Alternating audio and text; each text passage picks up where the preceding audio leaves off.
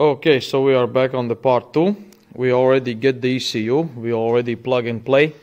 This ECU what we bought, actually it's already done the IMO off, so it's made just to plug and play. So you just install the ECU, you don't need actually do anything, because there is original software inside, and only what is done, its immobilizer is turned already off, so that means actually we don't need to do online coding. We don't need to do actually anything, we just plug and play. That's the way how it can be done. So we installed the ECU already, we tested out, start the car, everything is okay. But we have a check engine light, we just connect the diagnostic system, and that's because in this ECU everything is 100% originally. In this ECU, how the owner of a car said, it was already done a chip tuning stage 1. So that is the one thing what we need to do. But another thing, let's see the faults. The faults we have basically for the DPF filter. So after connecting, basically even after starting the car, we have a check engine light there. But as you can see, we can definitely see what kind of faults we have on. If we start from the down, then you see EGR vacuum regulator solenoid valve, open circuit, so that means EGR is being remapped. Then another fault, exhaust gas temperature sensor, bank 1 sensor 3, this is opened, so that means this is definitely being remapped. Diesel particle filter, back pressure sensor, differential sensor basically, then it's intake manifold runners, and again exhaust gas, and again intake manifold runners. So that means everything is already being remapped, because the car was pretty fine, all was going good. So in this point, when we install back the original ECU with the original factory software, that means everything need to be done again in the used one, because we can't clone it, because the old one is completely bad, it's burnt, so that's not possible to restore it. So that's what we're gonna do, we're gonna reprogram the ECU now. So we are moving forward. Like I said, we do like to make a diagnostics on the table. So in this side again, the launch connected. Here we go, the diagnostics. The used one, another ECU, which one is correctly working. As you can see, it can be swapped over. So what actually you have to know about it is the main thing is the Bosch number actually. The Bosch number have to be the same. If you have the same Bosch number, everything will be cool. Look, this is the used one and this is the old one, the perfect fit. This number is actually not so important, but in our case it fits as well, so everything is pretty cool. You have a K number, K letter on, EDC16, so in here it says just old one is EDC16CP, and another one we have a EDC16CP34. So this is a software number, look, 103-9S26011, so that's a software number in here, and this we have software number in here. As you can see, that can be different, so that's not a problem at all. And then we can have a producing gear, look, this is in here, and that's actually is all. So we already connected by this diagram, look, it's everything in here. It's a Bosch EDC16CP34. We have a CAN line, we have a K line, and all is connected there. So let's go ahead and just click the Audi button, click OK, and we see how it's gonna look like. So it's blinking, it's connecting, and it's proceeding. So what we need to do, we need a system selection. So we just select engine control module, and everything is okay. It have to be connected right away. Yes, it's fine. Very good. We have an engine control module. We have a Audi part number, which one is on the top. That's his Audi number. And then we have a system description, 30V60Di engine. Then we have a software version, ECU coding, and workshop mode. So we just click OK. And what we can do, look, we are inside of electronic control unit. So we can see read DTC.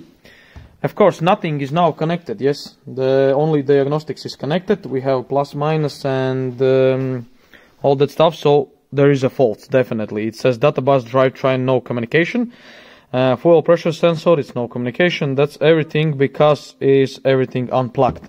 And the same if we go into the actual, where is read data stream, we have a list. So read by list, we click something in, and let's go ahead and just click, read it, everything. Look, coolant temperature minus 5.4 degrees. So actually, yeah, it's nothing can be shown because everything is, of course, everything is disconnected from the ECU, and that's the reason why. So anyway, this is the way how you can test if your electronic control unit goes to the diagnostics and if the diagnostic can see it. So at this point, we know it sees, so we just switch that thing off, pull these all wires out. We don't need, and of course, yes, I put the resistor in the can high and can low line, which is 120 ohms, to read all the out. And now we're gonna remap this ECU, make a software for it with the chip tuning, DPF, EGR, Swirl flaps, and stuff like that. So we are connected again, how it have to be, and we're reading all out. So normally this is how it should look like. So you have external flash, you have MPC, you have reading ECU micro protection, and all that stuff. It looks like here, you can see there is an EEPROM for the cloning and stuff like that. And to do immobilizer off, of course, if you need it, because immo locked inside of a EEPROM stuff.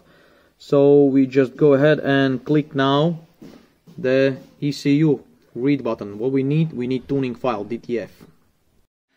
So here we go, we're pushing the full way file into the system. But till we're writing all in, just go ahead and go all the way through the file. I just click the next button and you will just follow what it has and just go very quick through, and you will see all the way around, all the way from the start to the end with the file. So let's go.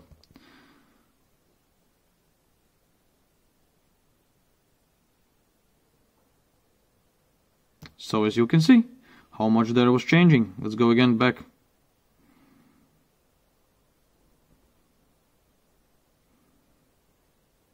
So if you have some questions for some places, just click the stop button and you will have to look, and then just give a shout. We can try to explain what else of these is actually got, because every of these maps can be actually opened and you can see them pretty easy.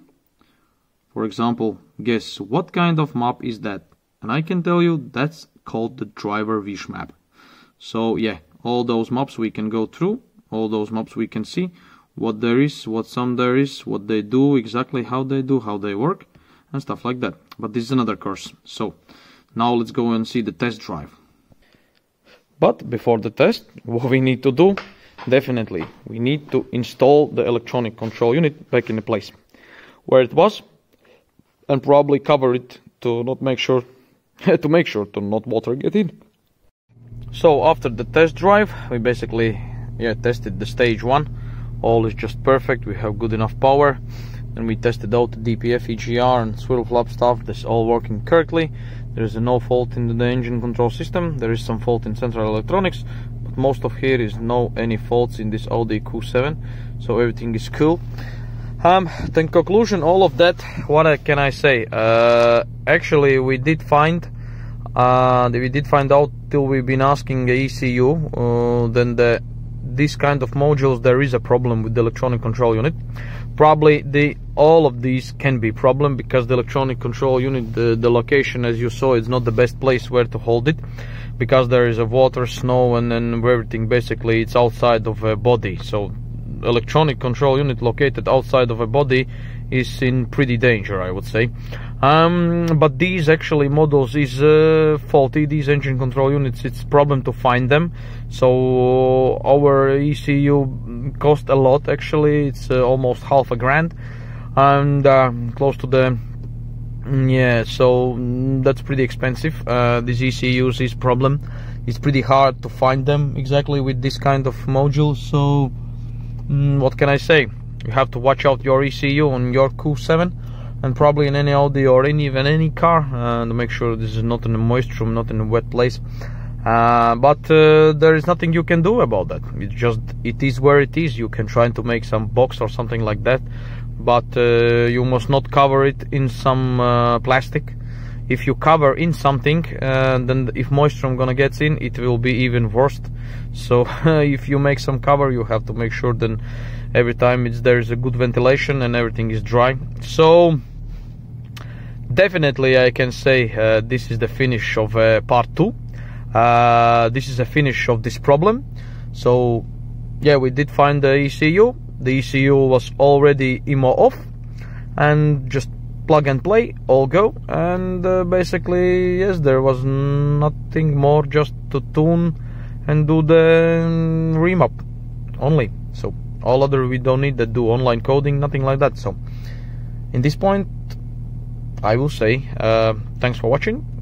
Don't forget to click that subscribe button, give a comment, give a like, and yes, this is this will give us more push to make new videos and stuff like that. Ask questions, definitely we try to answer as much as we can, and keep follow us. See you in the next video. Bye.